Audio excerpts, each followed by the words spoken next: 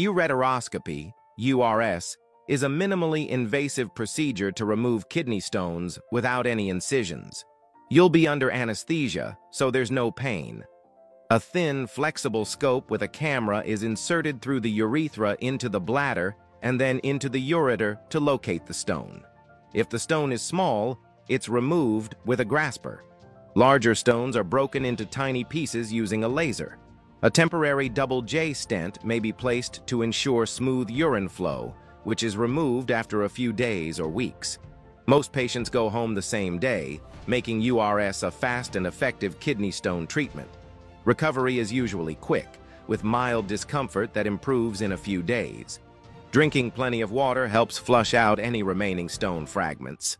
Always follow your doctor's instructions for the best recovery results.